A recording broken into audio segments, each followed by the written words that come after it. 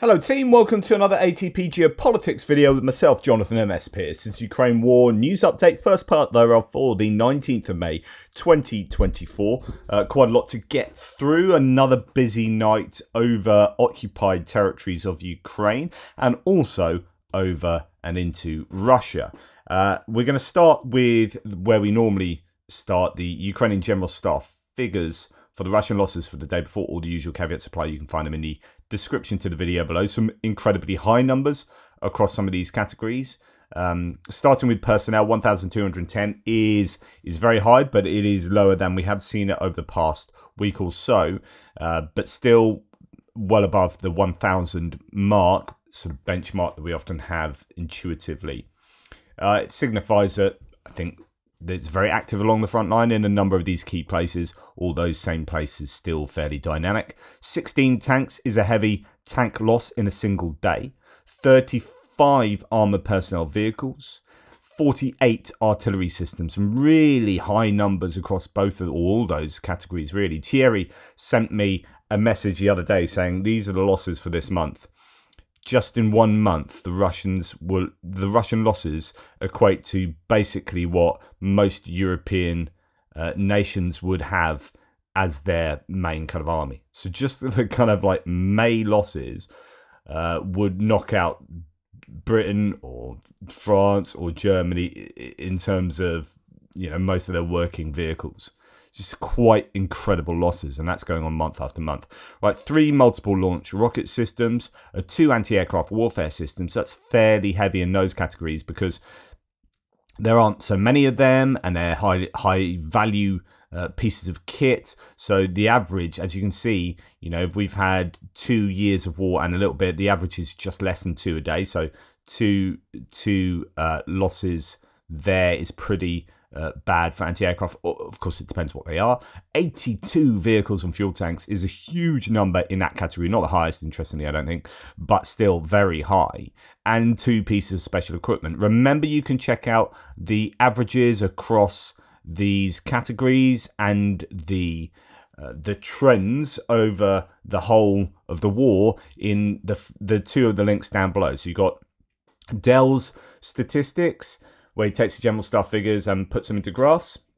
And you've got Bill's stats, where he's got a dashboard and looks at the daily numbers, and then you can go back or forward back in time. You can't go forward in time.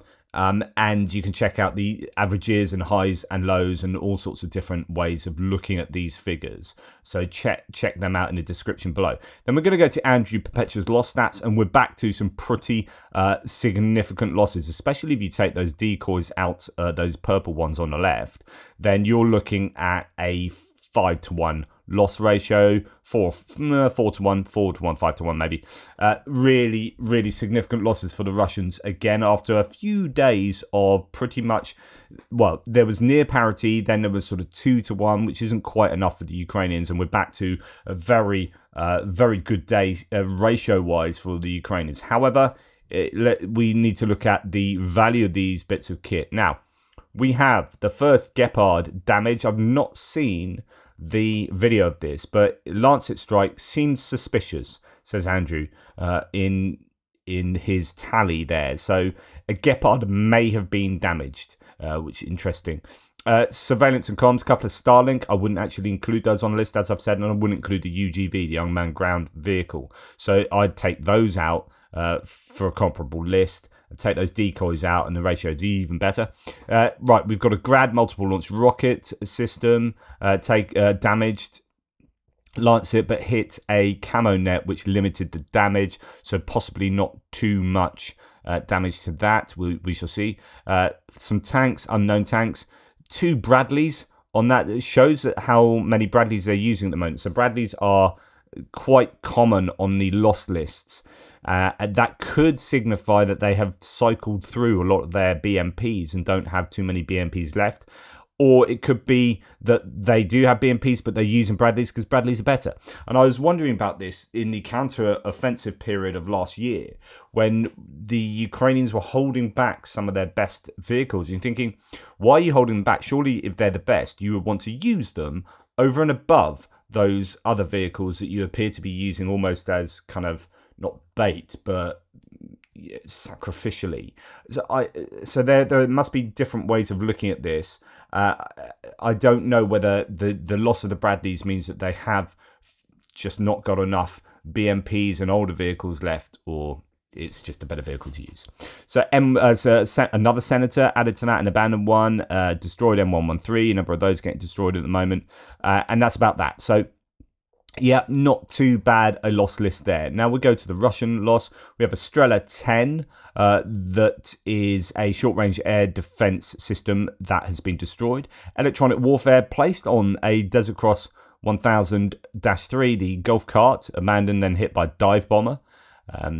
We have some range of artillery there, nothing too important, some D20s, D30s, they're really old artillery pieces. Then a big old list of tanks here, quite a lot of them destroyed or abandoned, including four tracked garden sheds. So these are tanks, as you can see there. They know that one was a T80, one was a T62. They are the ones that have all the corrugated iron and all sorts of stuff built around them and used at the front of columns often to mine roll the way through Ukrainian defences and then offload troops that are hiding underneath and whatnot. They're using more and more of these. I don't know whether they are taking tanks that are not as able, so possibly damage and turret damage, because the turret can't rotate particularly because you have that garden shed roof over the top that restricts its movement. So it could be that these are damaged tanks used as best as they can be, or you're restricting the use of a tank in order to get a preferable outcome out of using that tank. And then you've got a number of quite a variety of other tanks taken out there. But the fact that you are seeing 4 of these garden sheds getting taken out is, and some of them I've seen some catastrophic. I've seen quite a lot of equipment that goes in line with this large list of equipment lost. I've seen an awful lot of footage of the last few days, but some catastrophic explosions. I don't know what else it says. The Russians are attacking. That would indicate it, and that those garden sheds are no longer as, because when they're using them at the beginning, actually the first few times they used them, the Ukrainians struggled to incapacitate them. They've obviously worked out ways of taking them out, of getting through the armor and whatnot. Then when we come to the infantry fighting vehicles list, it's just a massive list there. All the usual culprits: BMP 1s, 2s, 3s, BMDs, BTRs, all these different variations of the infantry fighting vehicle. A number of them damaged, about 50% of them damaged, and 50% destroyed or abandoned. There or thereabouts. As you can see from all the ways that these are destroyed, a lot of them abandoned then destroyed, or taken out with FPVs, dive bombing drones as well, drone drop munitions, and then just some unknown causes when they're found already destroyed on a field. APCs, usual ones there, MTLBs, BTRs and whatnot, Tiger M, a couple of those thrown in for good measure.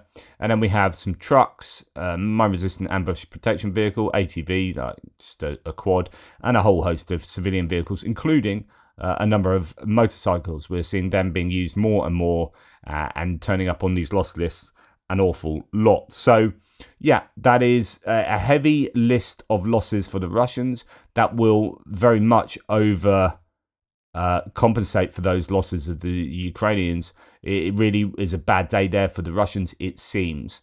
Now it gets worse. There's a ship that's supposedly been sunk. It is a minesweeper, so not the most offensive of ships for the Russians to lose. It'd be nice if they could lose a cruise missile carrier, but I guess the Ukrainians will take what they can get. And if this has been, well, it's unknown whether this has been taken out by naval drones, as in the unmanned surface vehicles, or whether this has been taken out by aerial drones, and exactly where I don't know.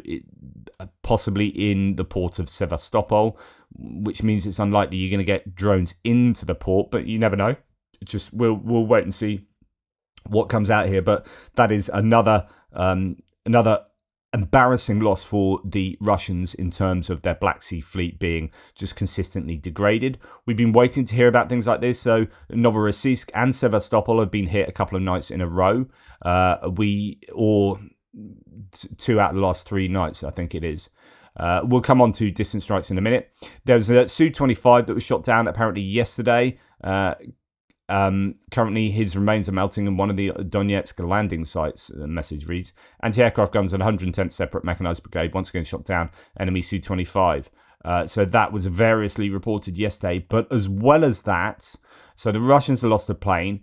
Not sure about when this happened, but there is news of Lieutenant Colonel Denis Vasilyuk, the Chief of Staff and First Deputy Commander of the AFU Aviation Squadron, has died during a combat mission. Pilot of the fighter aviation of the Ukrainian Air Force.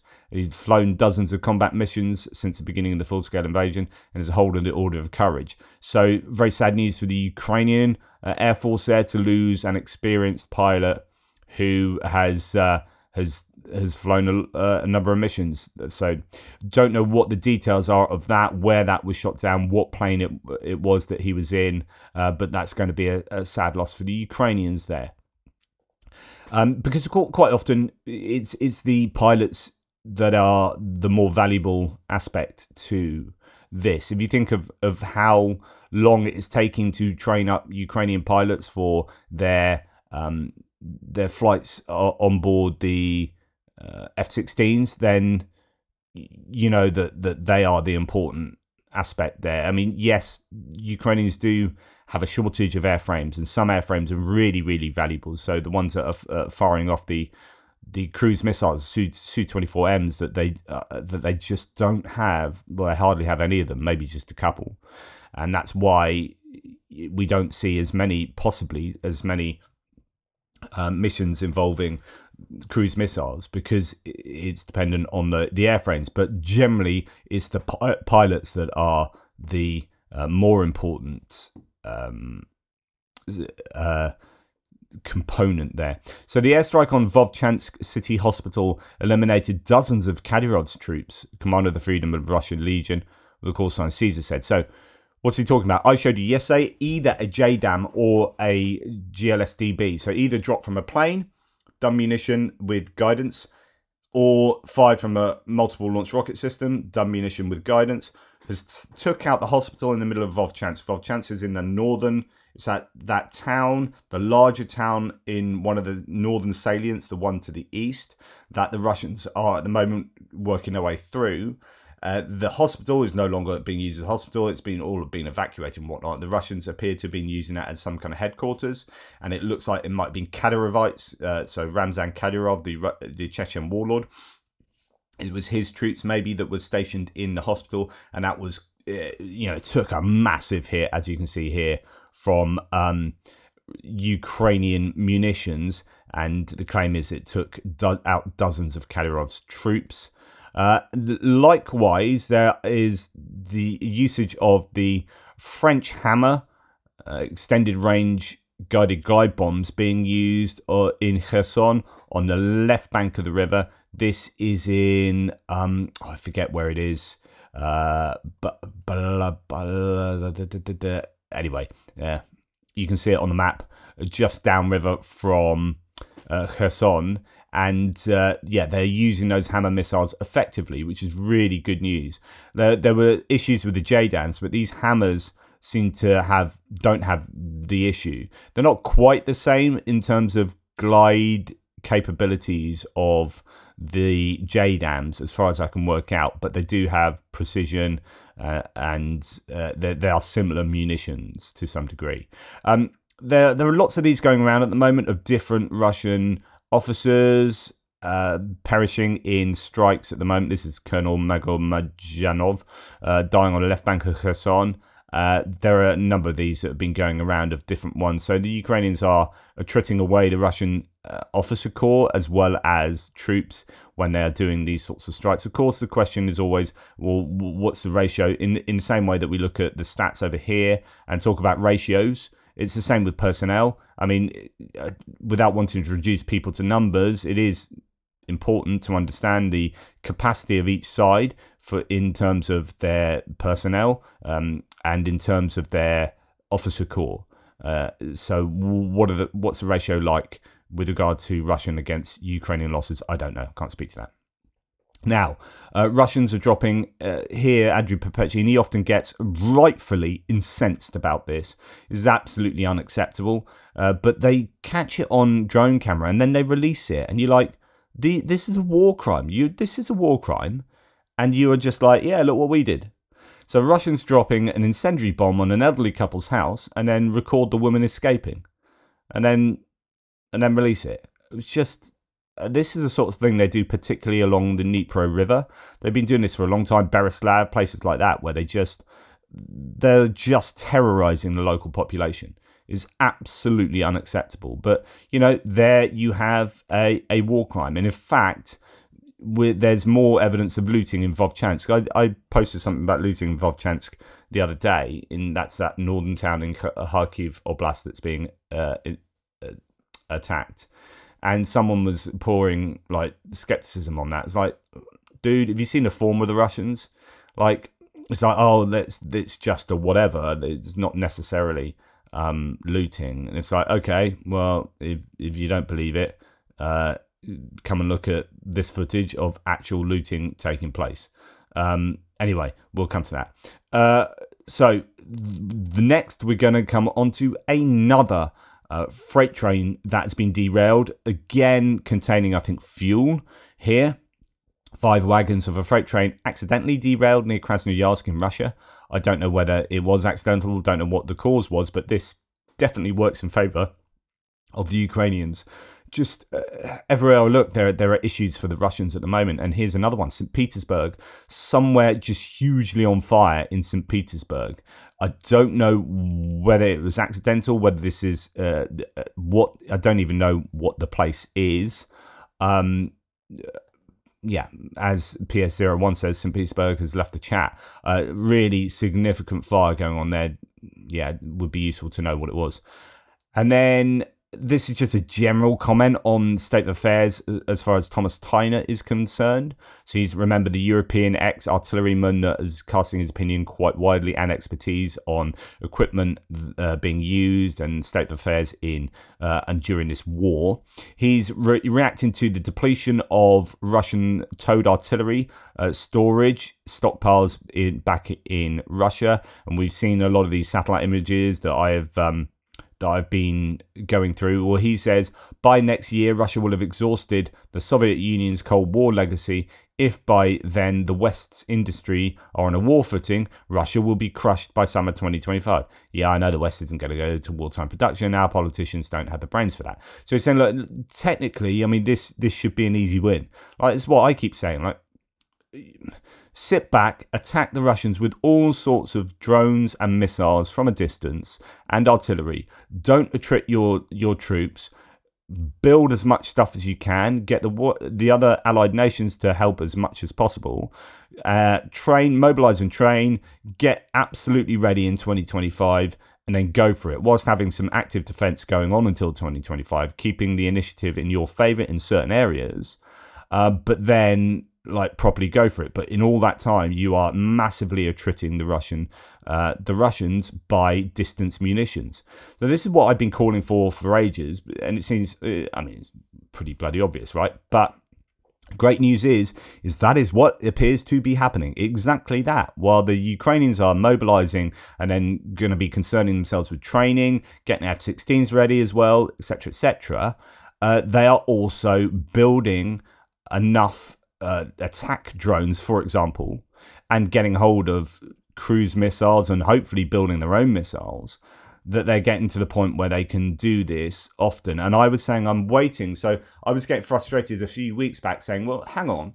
The Ukrainians are saying that they can build attack drones now at the same number that Russia can build these attack drones. So Shahed equivalents, whatever they may be, the Lyuti, for example, that the Ukrainians are using. So they can build these at the same rate. And yet we're still seeing only 3 or 4 drones being used on that refinery. And then a couple of nights later, 3 or 4. What's going on here? Either they're lying or they're stockpiling.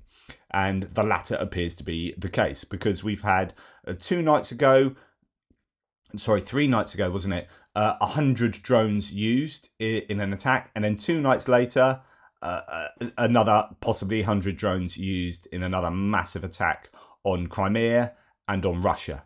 And if Ukraine can keep doing this, if this can be a regular occurrence, honestly, the Russians are, if this goes on for a couple of months, well, just a couple of weeks, the Russians can be seriously hurting. And the issue then is, what I call the Putin paradox. The more that Putin loses, the more he is existentially challenged, the more likely he is to do something mental.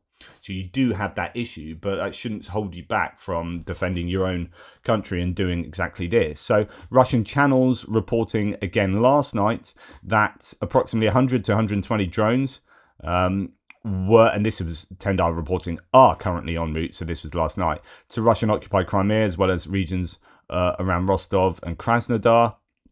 Several explosions have already been heard in Crimea. So there are various claims about all sorts going on last night.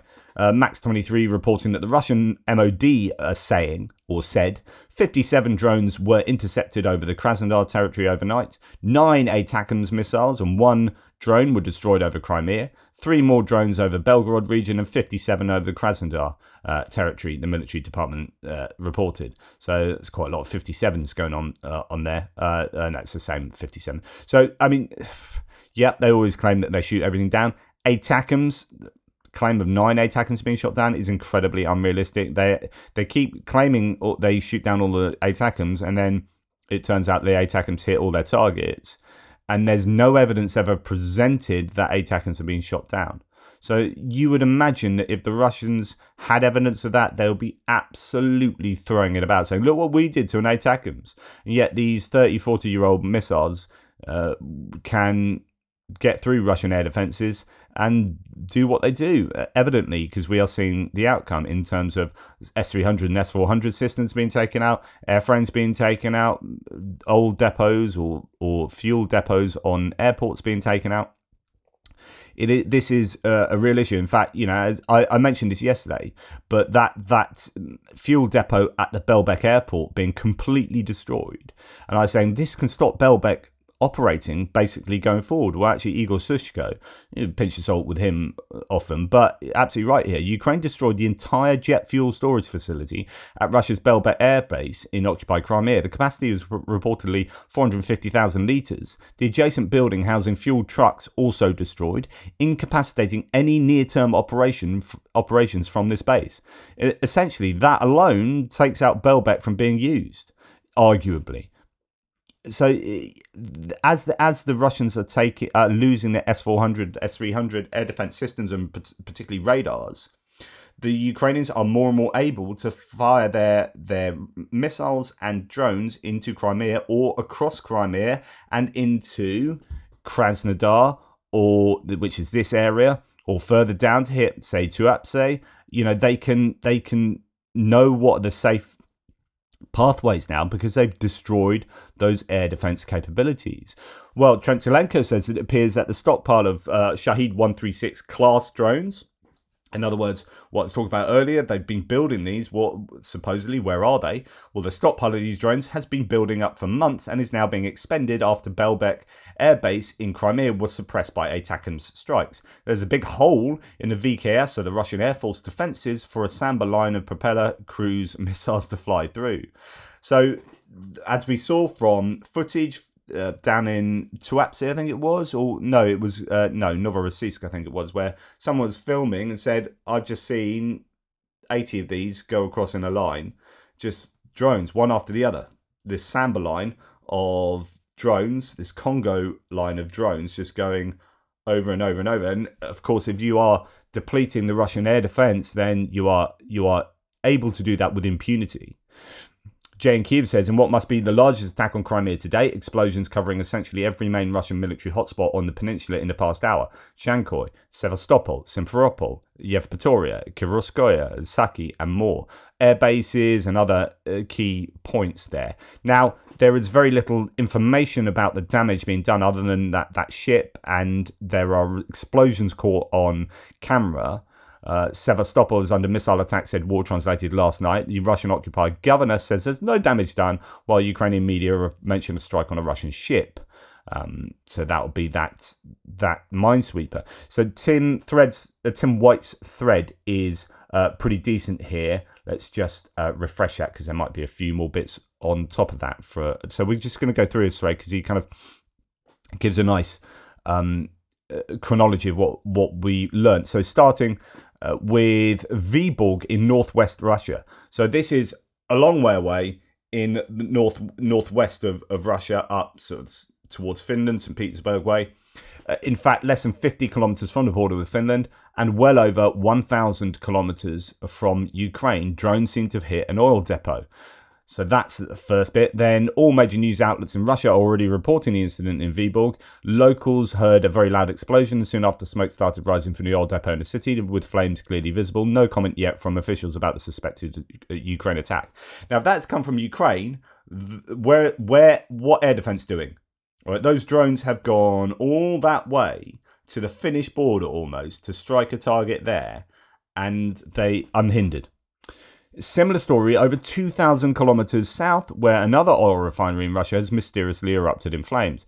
The plant in Slavyansk na Kubani in Krasnodar Krai, so that's much closer to Crimea, has been hit previously. It has been hit previously. Russia's lack of air defense in Crimea these days seems to allow drones free hits. So that has been shown to have been hit. In fact, the claim is that has been knocked out, so temporarily stopped work after a massive attack at Slavyansk oil refinery. And there are various videos of explosions and whatnot going on there.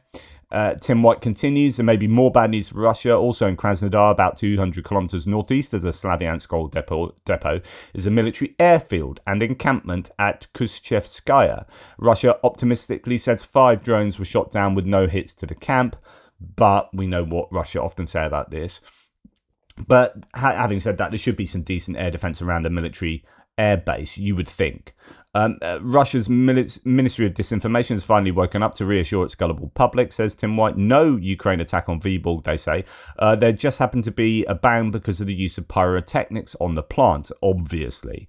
So that's a claim, just pyrotechnics that have resulted in lots of smoke and flames on an oil depot in Vyborg. But there you go. Russia is eager to explain away the 2 events in Krasnodar too. An official statement says Ukraine attacked civilian targets, which is demonstrably lies. They say 10 drones were suppressed. 1 fell on the oil refinery in Slavyansk. The video may show a drone hit. So it's a significant explosion. Oh, it's not that one. There's another one that's a really big explosion.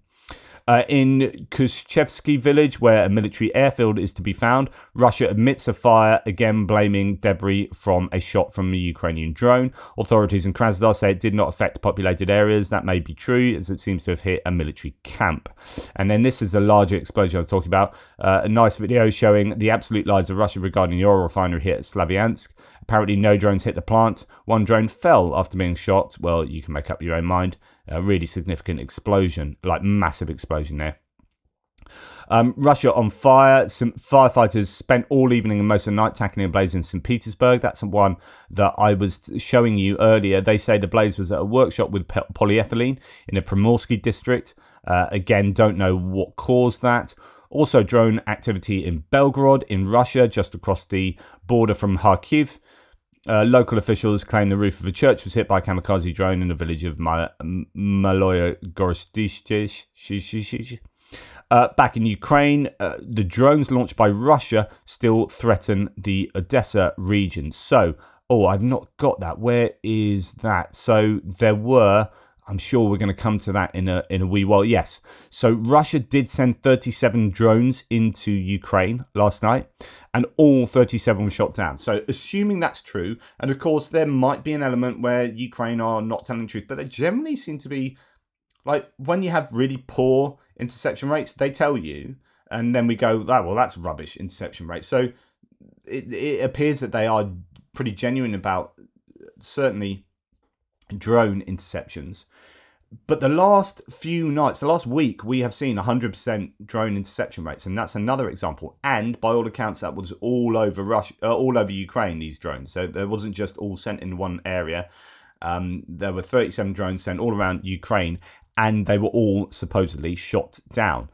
Really important there for the Ukrainians to be able to do that. Drones were launched against Odessa, Chornomorsk, all sorts of different areas. So a very busy night. Anything else? Just yeah, no, that's the Kovrovets, the minesweeper. I thought he was saying there's a second one that was destroyed. That would have been quite incredible. So explosions near Odessa, Russians trying to cause issues to Ukrainians. I don't know if there were any missiles. So what I will say about the Ukrainians is they haven't been reporting their missile strikes on Ukraine recently. So there could be, I don't know whether there were any missile strikes, because, well, here the claim is from Tim White, explosions on the outskirts of Kharkiv. 8 wounded are known so far as what's thought to be a ballistic missile strike. Quite often, Kharkiv is hit by S-300 surface-to-air missiles fired from Belgorod. Then we've got imagery coming from Novorossiysk of just one fuel tank being hit the other day, but that might not have even got through the tank. I don't know. Patriotic Ukraine group Ateshis, the partisans, have spotted that the ruined S-400 defense system has not yet been moved from Jankoy. They say it's because Russia has problems with logistics and resource management, likely as short as Ukraine on air defense systems. So that was what was hit previously. So you had Jankoy and Belbek Air Base both having S-400, S-300, S-400 systems taken out around there. What else? Talking about the derailment of that railway. This is one we're going to come on to in a second. Yeah, and that's pretty much that. The Russians have hit a holiday place in Kharkiv, injuring people, to killing 4 people. So, yeah, injury to number wounded is 15. Sorry, official death toll is 4. But local journalists say 5, and it's a recreation centre that was hit by the Russians in Kharkiv. So that's pretty terrible. So, Slavyansk refinery, I talked to you about that. That's no longer operational. Now, this is footage of the port of Novorossiysk, allegedly from this morning. They celebrate that they struck a drone, but look how they strike the drone. So they do hit the drone by the looks of it, but the drone is really low to the target where it's going, and in order to hit that drone, they are absolutely spraying all these little sprites here. I won't show it because I'll probably get restricted, but these are all rounds coming from where the camera is. They're firing across the port here, and therefore they'll be littering all of those buildings. And of course, that's what you got to do if you want to hit the drone and stop it doing that. Then you kind of got to do that. But they'll be causing all sorts of damage to Novorossiysk just with the use of air defense there. As Tendar says, footage allegedly from this morning, they celebrate that they struck the drone, but they spray their own city as well as port facilities with hundreds of anti-air bullets. And those are not just like your little rounds that you shoot from an AK-47. These are big bits of, you know, you see those rounds in a Gepard, and they are, what, $600 a piece? To buy those rounds for the Gepard. So if you're firing those up into the air, that's okay, especially out in the countryside, and then expended casings will fall down or whatever. But you fire those into buildings at a drone that's flying at the height of the buildings it's trying to strike, then there's going to be some trouble there for sure. Right, then there will be news sort of coming out concerning all of that activity today, and I'm sure there'll be more information on what targets were hit. Now, this is the Russian looters pulling up in a van, in a flatbed, and loading it up with stuff they're looting in Vovchansk. So in northern Kharkiv region, the Russians are committing more war crimes because Russia. Ukraine's drone strikes on Russian energy infrastructure earlier this year disrupted 14% of the country's oil refining capacity. So that was thought at the time. There's now been more analysis to say, 14% of oil refining capacity. It drove up domestic fuel prices, but interestingly had minimal impact on electricity output. So Why that's interesting for me is because we have seen in the last week substations be targeted more and more. And I think that this was about trying to upset the Russian hydrocarbons industry ability to fund the war, but they're also now starting to hit substations, which will be the ability to, I don't know whether these are key substations, like one around Novorossiysk. It's not going to be right. We want to stop the Russians getting electricity, which is kind of what the Russians are doing to the Ukrainians. I would imagine the Ukrainians are going to be very precise with their substation hits, which is like, we're not trying to hurt the Russian population in terms of how they live. We want to hit substations in key places that offer energy to, for example, the Black Sea Fleet in Novorossiysk. So Novorossiysk is going to be a key place to hit the energy infrastructure. But I could be wrong. Judging from the increasing amount of Russian soldiers and their families' complaints about the lack of payments, it seems Russian Defense Ministry doesn't plan on these guys living long enough to be paid, says Jay in Kyiv. Russian channels are flooded with this stuff now, and I've seen a lot of complaints as well. There's a video that's just come out. You saw it flash by on Tim White's thread when I was going past it there. But as a guy complaining, he's been injured and he's gone back, and he's absolutely, he's disgusted, and he's having a right go at Putin and saying, about the payment situation particularly. Yeah, it's not good. There's a lot of discontent, not only with the soldiers, but with their families as well and friends. And so that's what you want from a Ukrainian point of view. You want that to spread. Right, going up to the Sumy region, Dragon's Teeth, these big piles of Dragon's Teeth that people are whinging about, and rightly so. Sorry, whinging's maybe a bit the wrong term. They're rightfully complaining about. There is now someone on camera saying, don't worry, they're going to be installed soon. Thank you for all your for spreading the word, says Max23. And I think in light of people complaining of shots like this, this is very embarrassing for the Ukrainian administrations. And so they're like, yeah, better get onto that. There will be a new counteroffensive, says Zelensky. First, it's necessary to stabilize the front and equip the brigades. Now it's their turn, the president added. I would just say, yeah, 2025. I think you'd be nuts to see any major. I think you'll see the Ukrainians push. It's a really important point that's made recently. I can't remember who it was.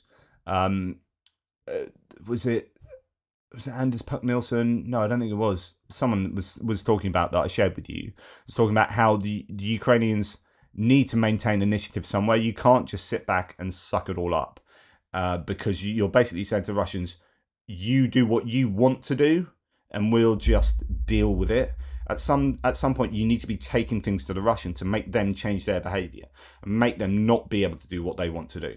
So it's a kind of not quite active defence, but it's very localised attacks along the front line that Ukraine might end up doing before they do any major counteroffensive. And I'd expect that, but they won't be like scare quotes counteroffensives. They'll just be localised attacks for tactical and operational, well, you could argue strategic reasons. So, that's what we need to do to keep the Russians guessing, so that we can then build up our own capabilities to hit. But we've kept the Russians from being able to dictate everything that goes on in the meantime. Yeah, and I think what we've seen today. Last night and over the last week, with the Ukrainians absolutely hammering the Russians from a distance. The question is, how much damage did the Ukrainians do last night? How many troops did the Ukrainians lose themselves? I'd assume they lost 0 troops. That is exactly the kind of ratio you want, because although this looks good from a Ukrainian point of view, right? This is a good day of ratios. You are losing stuff and you are losing troops. And ideally, if you can do kind of damage like that, ideally, if you can do damage to Russian equipment without losing any of your troops, so that's going to be, overwhelming the Russians with drones, like they are in a much longer distance, then they need to just keep doing that. But these long distance strikes are so good for the Ukrainians, because They are not losing any troops. They're just building up these drones and firing them into Russia. And if they can have an asymmetry with regard to production, if they can have, with the help of the combined Western military industrial output and their own military industrial output, do this like what, 3 times a week for the next 6 months, Russia are going to be in for a really, really difficult time. And good news on the sporting front. So I have to talk about this. Tyson Fury, who is a big fella, has bigger reach. It was expected to win this. Usyk, terribly hard one, well-deserved victory. A split decision it was in the end, but he did win and is now the undisputed heavyweight boxing champion of the world. And that's huge. And not just that, but he then went and watched his countryman win the World Lightweight Championship 8,000 miles away. So that's 2 Ukrainian boxing victories in one night. Absolutely brilliant. So well done to Ukraine, and this will give him a right morale boost. Particularly that heavyweight victory, really significant there. And there possibly going to be a rematch later this year in maybe even Wembley or somewhere. We shall see that. I think that was in Saudi Arabia, which is not exactly the heart of boxing. A bit like they're trying to get all the players to pay them crazy money to play in Saudi Arabia. But I don't think you can manufacture that kind of culture sporting wise. Anyway, I digress completely. That is today's news. There will be an awful lot more to add on to that, and I'll try and keep you posted if there's anything significant throughout the day.